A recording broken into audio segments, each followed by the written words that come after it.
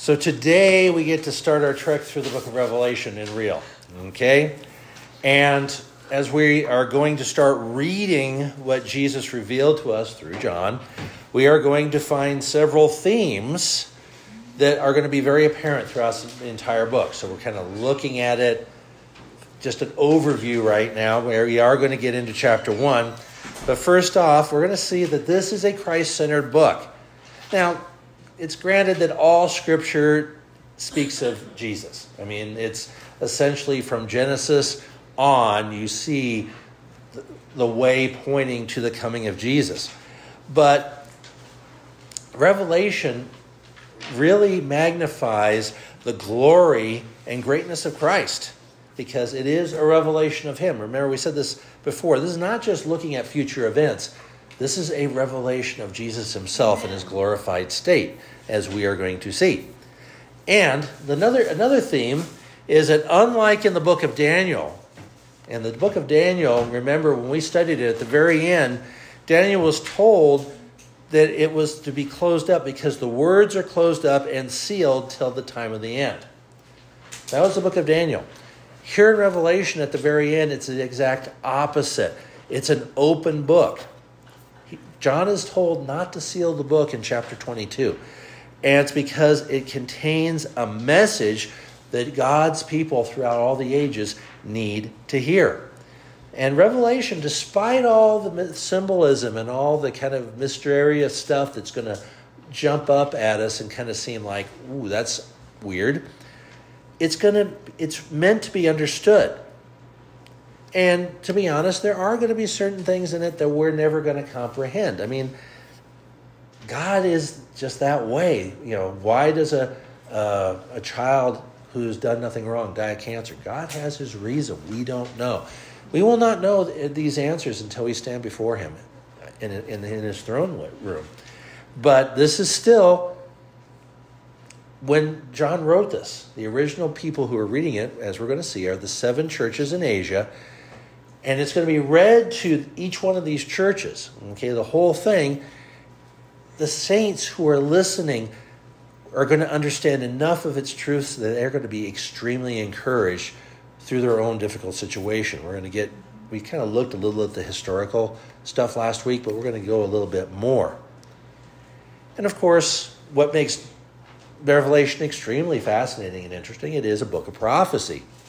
It's mentioned right here in chapter 1. It's mentioned again several times. And granted that the letters to the 7 churches we're going to read in chapters 2 and 3 deal with those immediate needs in those churches, there's still lessons that as a church today we need to learn and we need to hear. And a lot of it has to do with the fact that they were going through tribulation. We're going to be going through tribulation. In many ways we already are. But yet we're going to see how the victorious Christ is presented in a way that the war is over. Yeah, the battle still rages on, but we won the war. This is something that so many Christians forget, is that Satan hasn't won. He wants you to think he has. No, Satan's lost. That's the end of it. Amen. He is lost. He lost with the resurrection. Okay? He's trying to take as many humans down with him as he can. And he wants to, in order to do that, he wants to neutralize believers. Yeah, he can't take their souls, but he can lessen their impact. He can neutralize their witness in such a way that he's not going to lose any more. And the thing is, we shouldn't let that happen. That's one of the reasons why we read this book, is to remember, no, we are on the winning side. Amen. Okay? If you have your Bibles with you, go ahead. And if you haven't done so already, turn to Revelation chapter 1. We're starting in verse 1. The last point, as you turn there, the last point that we're going to see about Revelation, again, the theme that goes through all this book, is it is a relevant book, even today. What John wrote about that would shortly come to pass, because the time is at hand, he writes this in this very beginning, and we have to remember that the word shortly doesn't mean soon or immediately, but quickly and swiftly. Now, God doesn't measure time like we do. Okay, First or Second Peter says, 1,000 days are as a year, years a 1,000 years is a day. And we also have no clue when Jesus is going to return.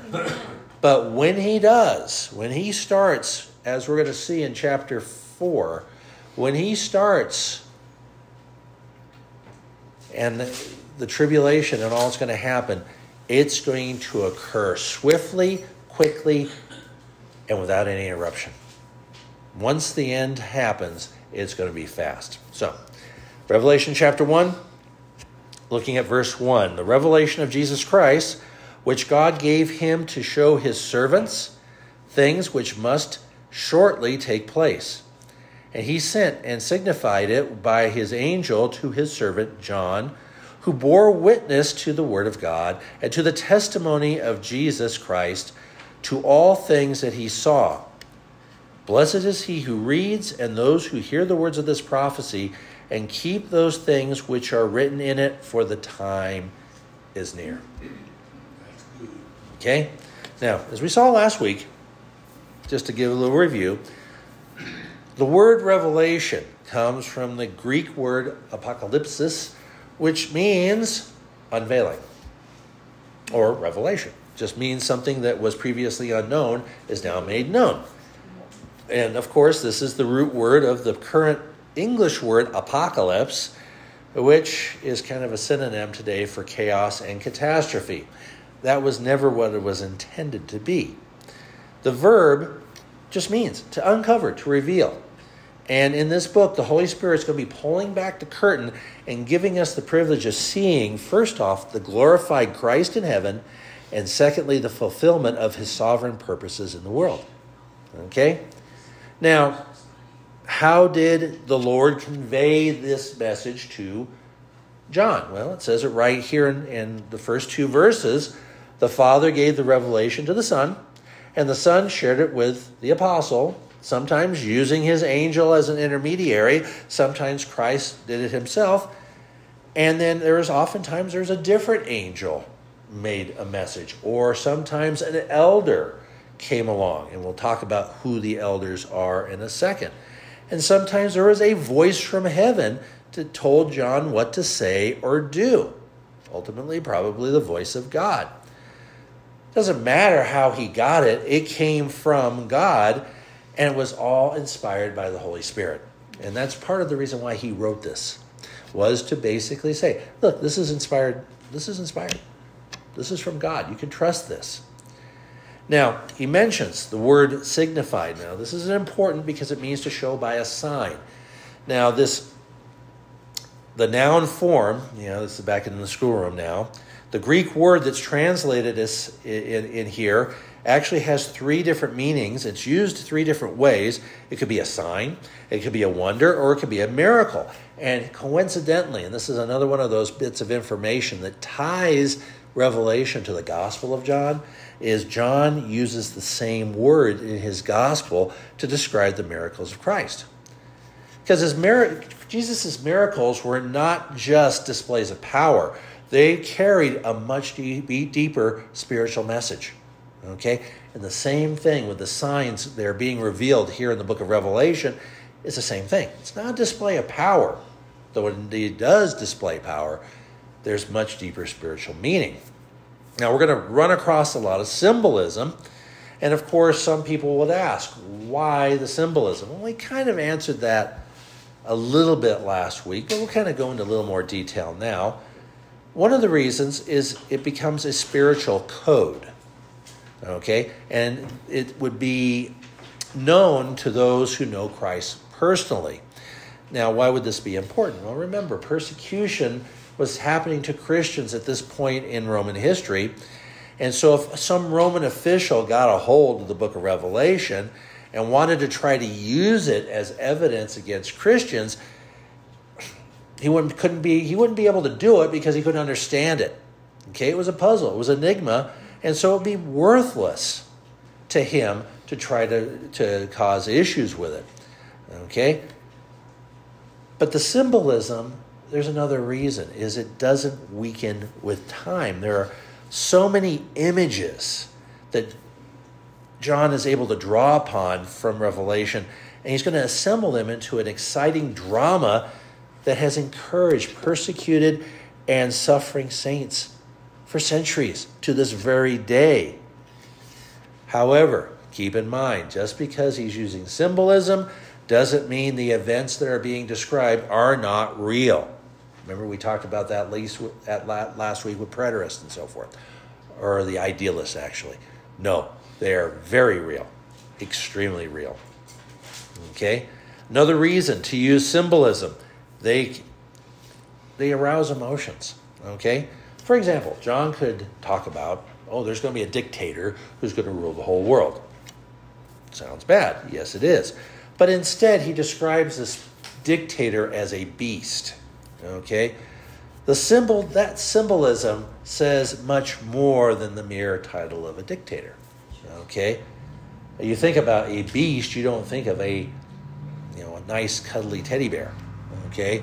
You think of something that is not, maybe Godzilla or something like that. Something that you don't want to have around.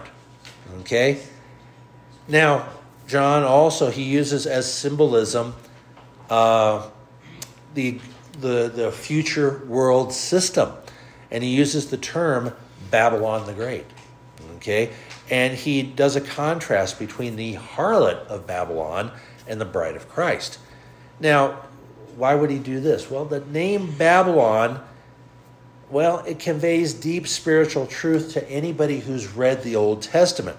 If you go back to Genesis 10 and 11, okay, they're talking about the Tower of Babel and so forth. Babylon has always been used as a symbol of rebellion, or basically almost a personification of rebellion. And you can see it all through scriptures until you get even right here. Babylon is mentioned again.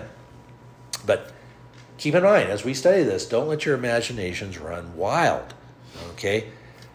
We have all this symbolism is interpreted by the Bible itself. Okay? And we've talked about this so many times. If an interpretation to a vision in Revelation, or in, say, Daniel, it says such and so, that's the same interpretation if it shows up again in Revelation. Oh, no, it's different this time. Oh, no, it's not. Okay? A good example, of course, was Babylon. Babylon's always been a representation of evil. Now, in Revelation, some of these are explained, others are understood because, the Old Testament said that this beast is going to be like this. Okay, I get that. It represents a person because in Daniel, all the beasts represent people. Okay, that makes sense. And there are some that are not going to be explained. But keep in mind that there are over 300 references to the Old Testament in the book of Revelation alone. That's a lot. So we have to anchor our interpretations to what God has already revealed to us. Else, what's going to happen? We're going to misinterpret this very important book. That's why, if people were wondering, or if they've forgotten, either way, we went through Daniel. We went through Ezekiel. We went through Zechariah before we even hit this point. Why? So now it's going to make more sense to us. Well, I wasn't here when you did that. Fine, it's on YouTube. You can go back and listen to them.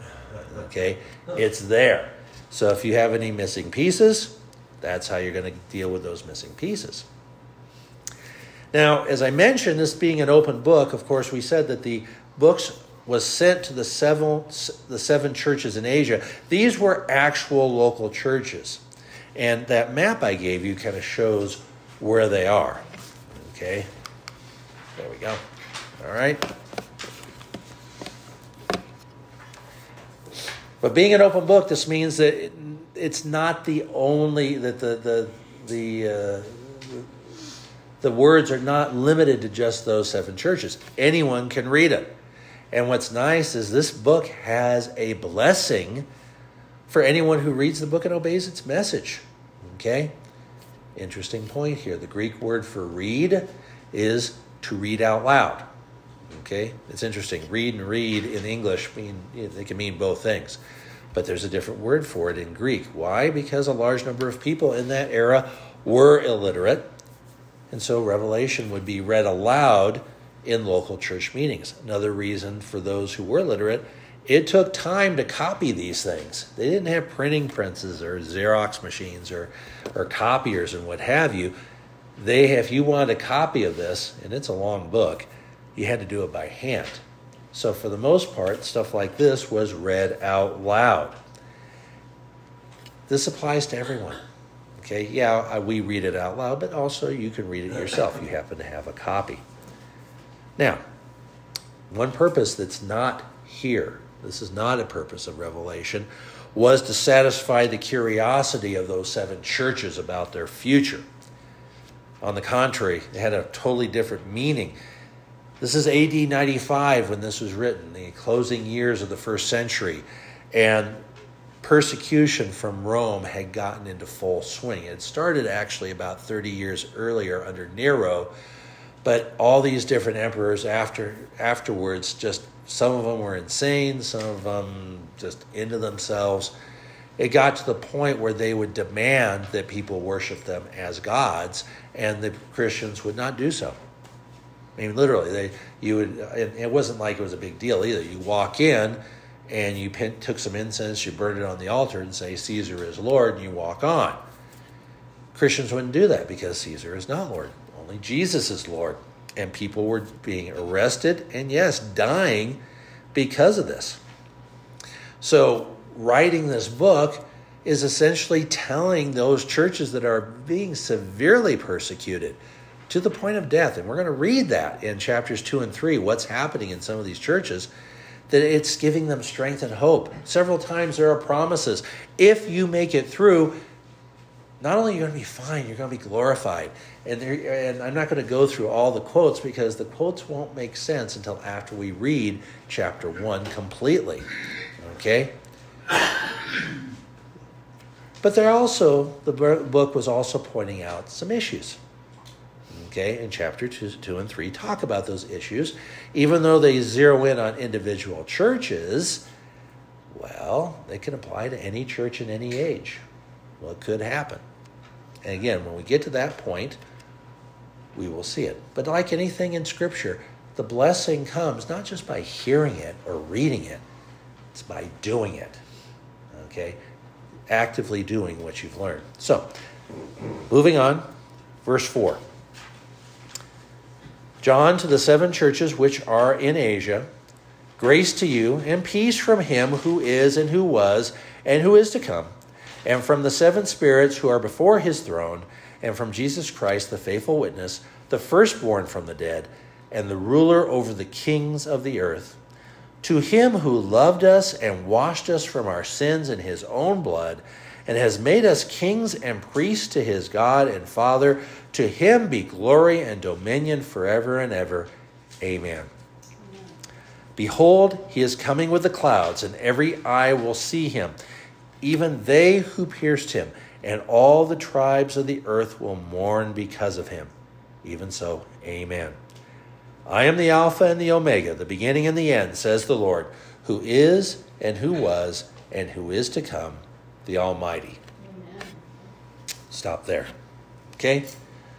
So the 7 churches that are in Asia. This is the first mention of the number 7 in terms of counting. In this book, 7 crops up repeatedly. You have 7 churches. You have 7 spirits. You have 7 seals, 7 trumpets, 7 bowls, 7 stars, 7 lampstands, and a bunch more that we're going to talk about when we get there. Now, why is 7 important? In Jewish numerology, 7 is the sign of fullness and completeness. Okay? This shows of God being fullness and his completeness of his plan. That's why the number 7 is there. This has always been true. Some people say, well, why do we have 7 weeks in the year? Because God created the world in 6 days and rested the 7th because it was completed. Okay? So 7's always been an important number. Now, I mentioned last week how the modern scholars try to lump Revelation with Jewish apocalyptic literature, and we went through that last week. The first clear sign of this fallacy, how we know that they are wrong in this position, is the greeting at the very beginning. Grace and peace. Okay? This is the typical greeting of almost all the other New Testament letters. Okay? Grace was Roman, or was Greek actually, and of course peace was from Jewish, shalom. Okay? This was a typical Christian greeting. And all the letters of the New Testament, the exception is Hebrews, because Hebrews doesn't have a greeting at the beginning, which is one of the reasons why people are not sure who wrote the book of Hebrews. God knows. People have their ideas. We're not going to go into those today. But these 7 churches, okay, they're real churches. They were real churches back then. Most of them are gone now because it's now part of Turkey. Now, a lot of people at this point say, oh, we have a question. Why did John address just these churches and only these 7 churches that we see up here? Because there were other churches in Asia. Now, Asia is the green portion of the map. Even though we think of Asia as this huge continent, the Romans actually, the green area on the map was the Roman province of Asia. Okay? In fact, this little, they call the whole Turkish peninsula Asia Minor. And that's kind of what they referred to it as. So keep that in mind. We see about the churches in Asia. They're talking about the province here. But there were other churches. We know there was a church in Colossae. Okay? Paul wrote a letter to them. We knew there was one in Troas. Paul stopped there for a time to encourage the brethren there. We read about that in Acts 20. And Hierapolis, there was another one that's there. So that's mentioned in the book of Colossians. But why? Why just these 7? Well, sorry, I don't have an answer for you. Okay? Yeah, that's just the way it is. There is no clear answer in the Scripture. It's more of a transportation issue in that I think because it's not exactly port side. I'm not saying this is the answer. I'm just saying there was a lot of... Obviously, the rest of those churches, apparently, he could have used those, but for some reason he didn't. Now, the order in which they were brought up, mentioned, does follow a trade route. Okay? You can actually go from Ephesus up to Smyrna and so on back and then circle back to it. That probably is why they were brought in the order they were. But Colossae had issues too. Okay? Paul was writing a letter for that very reason. But there is no clear... Bible doesn't say God chose these 7 churches because there is a lot more than 7. But the main reason, Ephesus was actually the big church. That was the one that essentially planted all the rest. Okay? Because, as we're going to see, Ephesus is a big city. It was the metropolis of Asia, of the province of Asia. It was the capital. Okay, that's where the governor resided, and it was there were crossroads there. But Laodicea and Colossae are right next to each other. So it's not, again, it's not like that had anything to do with it. But it's like, I'm not saying that you're wrong. I'm not saying that I'm right. I'm saying that God knows. Okay? And this is one of those things that we don't need to worry too much about it. Just know that he chose them for a reason. To be honest, the reason might be because they had interesting characteristics that he wanted to point out, as opposed to the other churches, which may not have been showing some of those characteristics. Now, some people see the 7 churches as this panorama of church history. Okay, you had the church of Ephesus, which was the apostolic, the early church, and then you have the modern day lackluster and lukewarm church of Laodicea that we deal with today. Now, it could illustrate that. There is enough in my mind. I can't discount it. But what happens is, one, there are churches in every age that show all 7 of these characteristics, which we're going to go through. There are churches who are on fire but have lost their first love today. Okay? There are lukewarm churches today. Okay? There's all the ones in between. We have the persecuted church. Okay? Maybe not in this country, but they're there. Mm-hmm. They're in a lot more places than people are willing to admit. Mm-hmm. Okay? But the real lesson here, too, there's another lesson, is Jesus knows what's going on in each congregation, and our relationship to him and his word determines the life and ministry of the local church. We're going to see this in the next chapter, is talking about removing a lampstand. Each lampstand, according to later in verse 1, represents each church. Removing the lampstand is paramount to closing the church or letting it die. Okay? Why? Because they are no longer following Christ as closely as they should. We're going to see it.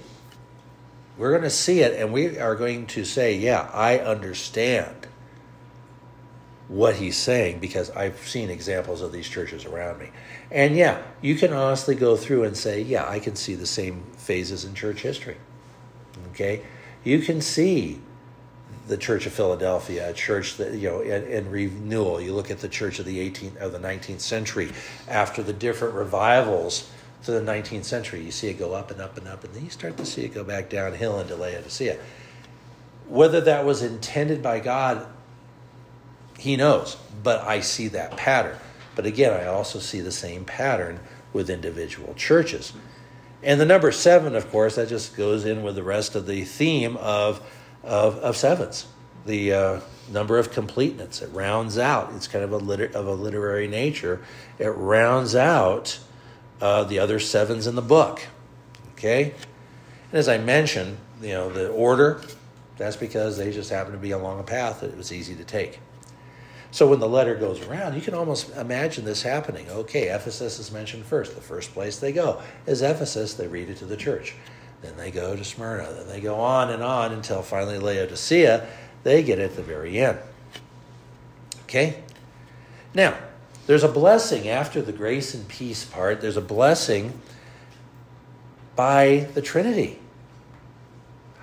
From him who is, and who was, and who is to come. Well, that's God the Father. Okay? From the 7 spirits before his throne. God the Spirit, Holy Spirit. And from Jesus Christ, God the Son. Okay? We know that God is almighty. He is the eternal one. That's why he uses that formula, for who is, who was, and who is to come. And we see it later for the almighty. And all of history is part of this plan. History is his story. And unfortunately, the persecuted church is part of that plan. Okay? Now, if we're talking about the Holy Spirit, mentions the 7 spirits before the throne. Well, if it's just talking about one Holy Spirit, why 7? John is actually making a mention of Zechariah 4. Don't have to turn there, but you may remember when we went through Zechariah, in chapter 4, Zechariah had a vision of a lampstand with 7 bowls. And from the oil to the bowls were supplied from 2 nearby olive trees. Okay? And so John is actually connecting this with the lampstands that we're going to read about very quickly, that these are part of the ministry of the Holy Spirit, because oil has always been a symbol of the Holy Spirit. Okay? The 7 spirits represent the activity of the risen Christ through the Holy Spirit in all those churches. And this is important because, just as was said in Zechariah 4, the churches operate not by might nor by power, but by my Spirit, says the Lord Almighty. That's Zechariah 4:6. Okay? There also is a reference to the 7 spirits in Isaiah 11:2. The Spirit of the Lord shall rest upon him, the Messiah. The Spirit of wisdom and understanding, there's 2. Spirit of counsel and might, there's 2 more. And the Spirit of knowledge and of the fear of the Lord, 2 more. And the Spirit of the Lord, and the last one. And this is a prophecy of the Messiah. So this reference to the Holy Spirit is showing perfection in the manifold ministry of the Holy Spirit. Again, there's their symbolism. And then, of course, the Son makes his greeting. Jesus Christ in his office as prophet, the faithful witness, as priest, the first begotten from the dead, and the king, prince of the kings of the earth. Now, when we talk about the first begotten or firstborn, that doesn't mean he was the first one raised from the dead. We actually know that not to be true. Before Jesus was raised from the dead, there were at least two more. Okay? No, this is a title of honor. The firstborn was honorable, was of high honor. You were the heir to the household. If you were the firstborn in a family, you were the one that inherited everything. Okay? So it was a title of honor in that culture. Okay? And then what does John do? He's talking about Jesus and he bursts into praise. Talk about spontaneous worship. To him who loved us and washed us from our sins in his own blood, has made us kings and priests to his God and Father. To him be glory and dominion forever and ever. Amen. Now, even though here in the New King James it says, to him who loved us, the Greek is not in the past tense. The Greek is always rendered in the present tense. In fact, most modern English translations will say this, to him who loves us, indicating Jesus is still alive. And yes, he still loves us. And there is a footnote in your Bible for the New King James that clarifies it. Okay? Doesn't matter what you're going through. Doesn't matter the persecutions, banishment, and so forth. John is telling the believers that you are under Christ's love and his care. And he transformed you through the shedding of his blood. And even though he died on the cross, he rose again. That defeated the devil. And if you follow Christ, you're going to be victorious. Again, it's just a way of saying, hang in there, guys. You're on the winning side, and this is why. Amen. Okay? Now, here's the thing. God called Israel to be a kingdom of priests in Exodus 19. He loved them. But they failed. So God took the kingdom from them, and God's people today, the church, are his kings and priests, exercising spiritual authority and serving God in this world. Now, again, this is something that we have to make sure we remember. This doesn't mean that the new people of God replace the ancient Jews in the purposes of God. That's replacement theology. It is a heresy. No, we did not replace the Jews in the promises of his covenant. They still will get there. They're still part of the apple of God's eye. Mm-hmm. We don't need to go into that. We've actually spent several times talking about this issue. So when Christ returns, behold, he is coming. Anyone who says that Christ never said he was coming back, excuse me, that's pretty straightforward and clear. Behold, he is coming. Mm-hmm. Okay? Amen. Now, this isn't the rapture. Okay, some people say, oh, is that talking about the rapture? And this, in fact, this is where a lot of them say, oh, the rapture and the second coming are the same. No, it's not. Okay? The rapture is going to happen before the tribulation. It's also, he comes as a thief, as it is said. That means that only believers are going to see him and be affected by it. Exactly. Now, there's different, movies who have, like Left Behind, A Thief in the Night, a few other movies of this genre. Basically, no one knows what's going on except for the people who just suddenly disappear and vanish. That's pretty much true. People are going to be in chaos. People don't know. There's an old song, I wish we'd all been ready. I don't know how many people remember that from the 70s. Okay? There's no time to change your mind. The sun has come and you've been left behind. Man and wife asleep in bed. She hears a noise. She turns her head. He's gone. That is the truth. That is it's a song that came out, like I said, I think it was back in the 70s. Yeah. And, but it's an interesting truth. But it's not the second coming. The event that's described right here is going to be witnessed by everyone. Yes. Every eye will see him. Address a statement by one group of people. Well, listen, just give them a name, Jehovah's Witnesses. They believe Christ came back spiritually back in 1914. And their justification is when they said every eye will see him, They say, well, you see, the word see there doesn't mean with your eyes. It means you understand. Like, oh, I see, said the blind man. Okay, it's like, yeah, you understand it. That's why they'll see them. Sorry, guys, the Greek doesn't allow that. The Greek means you're using your eyes to see something visually. Nice try, doesn't work. Okay? Especially Israel is going to see him. And in fact, we've read about that in Zechariah. We've read about that in Matthew 24. We read about that in Daniel.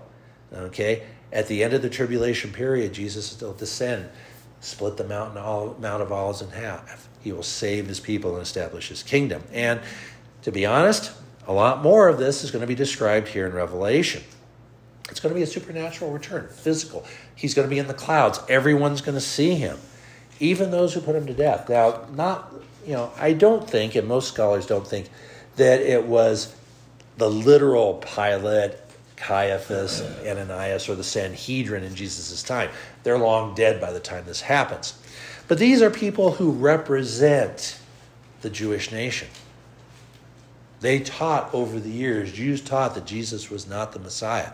And when the time comes and there he is, and they see the nail prints in his hands, the Jews are going to say, ooh, we were wrong. They were right. And they're going to mourn. But not just the Jews.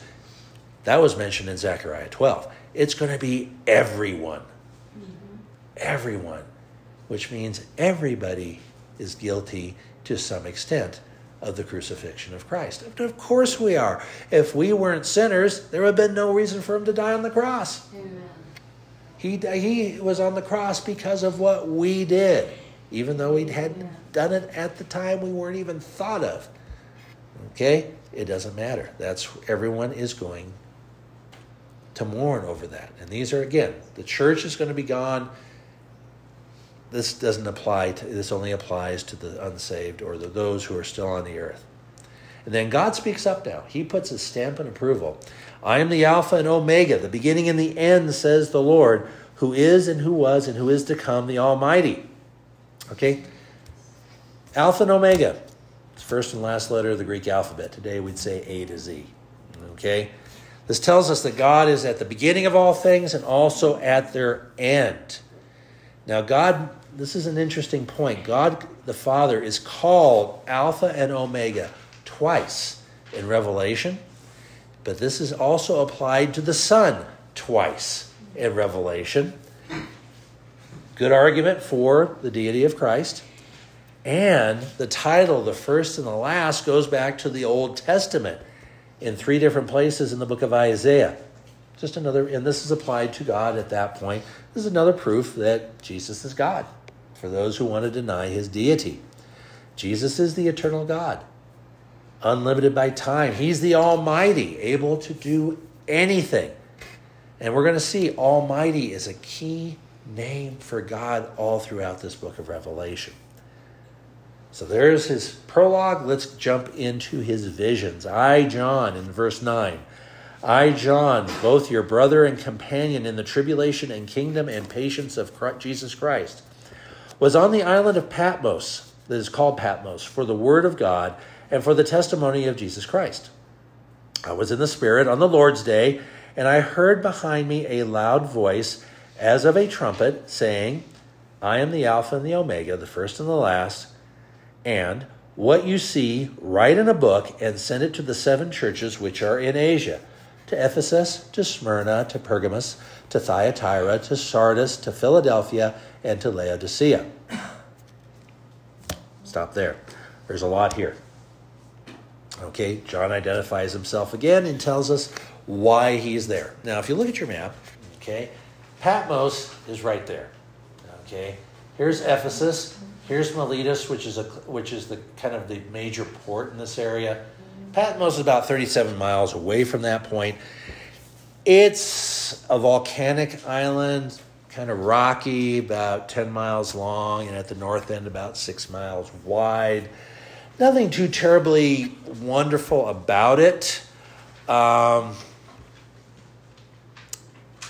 It was used at that point as a Roman penal colony, but not for common criminals. But it was more for political prisoners, such as John himself. Now, Now, why was he there? Well, we all know. Well, he was arrested because of the testimony. Well, he says that because of the word of God and the testimony of Jesus. What he's trying to tell people, I wasn't there on a missionary trip. I was arrested. I was sent there. This is his way of explaining what's going on.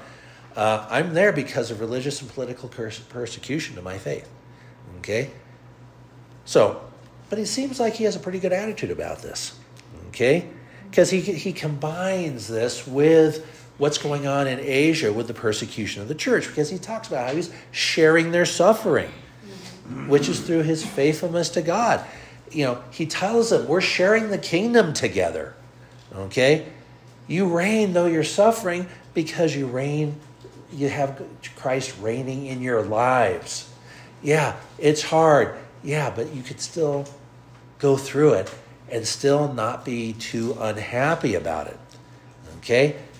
And then he's telling them, be patient.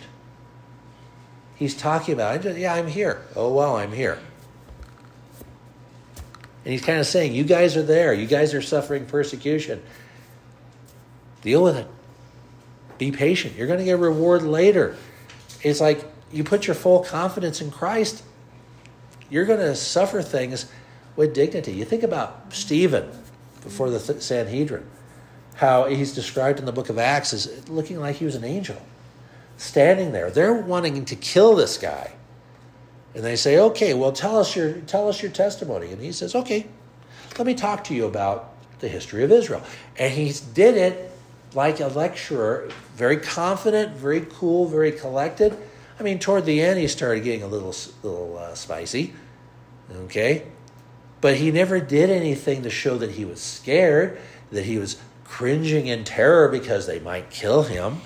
If anything, he tries to antagonize them toward the end. You know, basically like Jesus, you breed of vipers. Not a great way to make friends and influence people, okay? And there were several things that happened to Christians in this period in Rome. And not only imprisonment, that's just one of them. You could be ostracized, okay? Your neighbors refuse to have anything to do with you. You go to a store, no one will sell things to you, okay?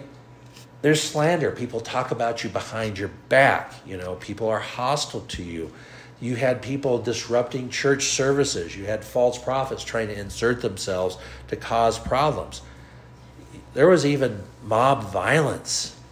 They found out you were a Christian, you might find, a bunch of people with pitchforks and torches at your door ready to kill you. Okay? And of course, the government wasn't on your side. This is what these guys were going through. And it's like, no, be patient, endure to the end. And we're going to see that over and over again in the next two chapters, chapters 2 and 3. Because that mark of patience and long suffering and confidence in one's faith is a mark of Christ's rule over your life. Because a lot of times God uses suffering to test and purify the loyalty of his servants. Okay?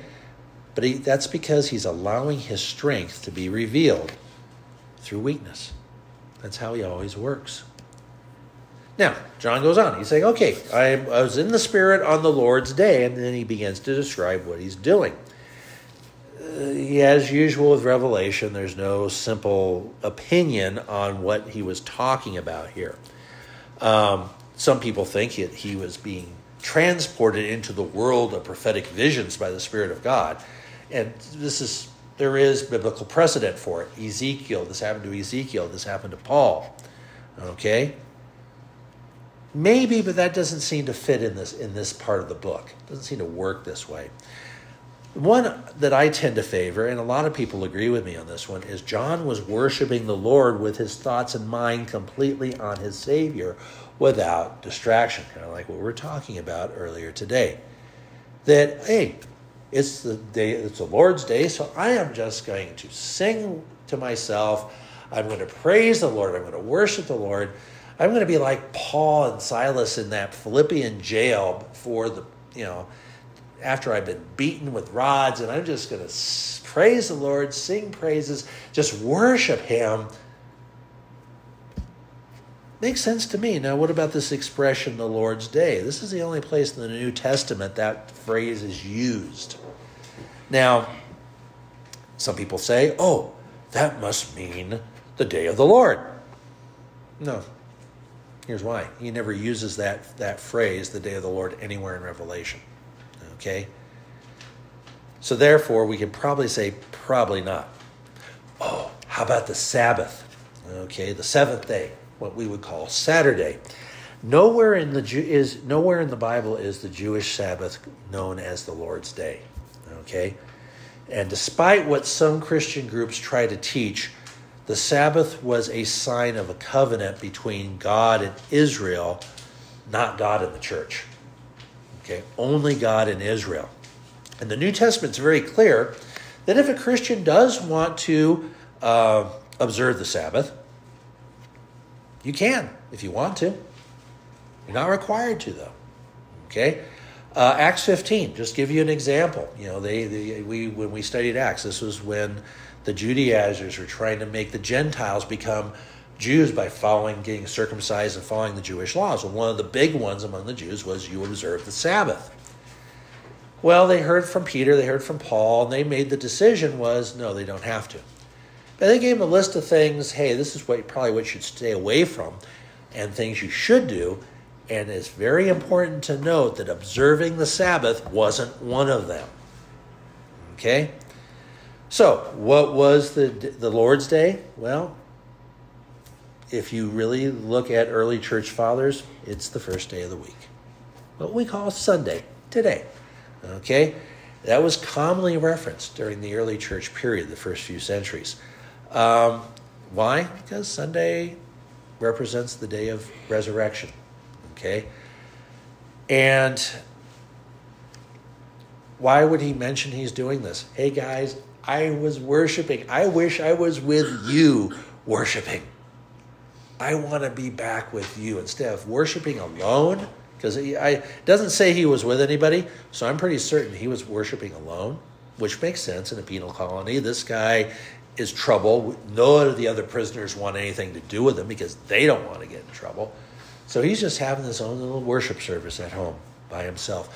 And he's worshiping, he's saying, Lord, I love you, and whatever you say, maybe even, speaking in tongues, whatever it is. And then suddenly his worship is interrupted by a voice like a trumpet. Have you ever heard a trumpet play? That grabs attention. Okay, a trumpet has a very piercing tone, very unique. You hear a trumpet, you know what it is. Okay, now this voice was either God the Father speaking, or maybe it was Jesus. We don't know. It doesn't say. It doesn't matter. God and Jesus are one and the same anyway. Basically, he's telling them, write down these words. Whatever you see, whatever you hear, write them down on what? Well, probably had access to papyrus at some point. You could write it on that.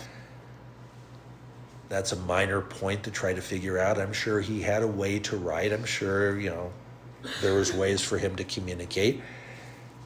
We don't know. The Bible doesn't tell us. It doesn't really matter. It's not a case to worry about for your salvation. But he's basically told, write this down, and you're going to send it to these 7 churches. And this writing is going to include everything that you're about to see. Now, it's interesting to note, most people believe that all these visions took place that one day. Well, why not? Zechariah had, 8 visions in one day? Okay, or one night, actually. So it makes perfect sense, okay? So he's basically being told, you are going to write all this down. Now, strange as it may sound, this is where we're going to stop. What? We're still in the middle of the chapter. The best part's to come. Yes, I know. But if I went on to the remainder of this chapter, we'd be here for about another half hour. And no, I don't want to do that to you.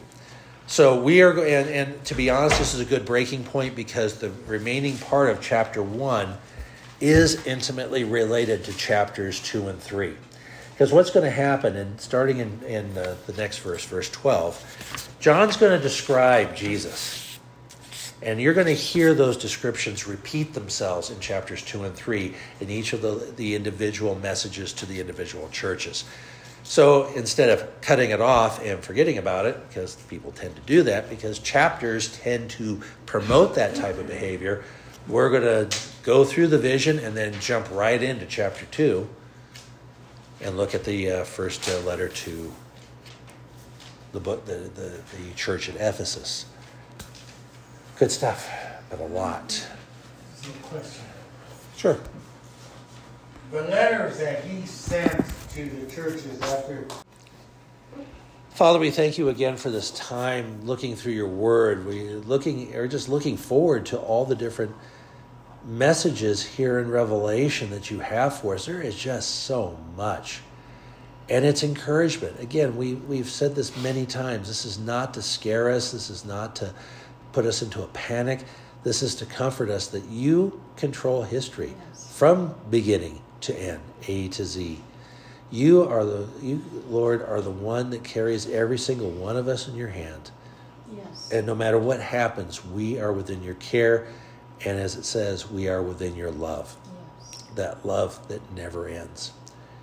Father, we ask you now to just continue to open our eyes. We want to be those, as it says over and over again, we want to be the one who hears what the Spirit is saying to the churches, because we are a church, Father.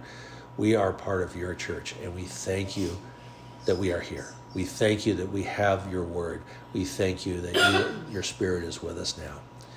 We ask you to give us traveling mercies as we head home tonight and bring us back safely next week. Again, we thank you for this little place we use as an office, but it works really nice for Sunday afternoon service. We praise you now, Father, in Jesus' precious name. Amen. Amen.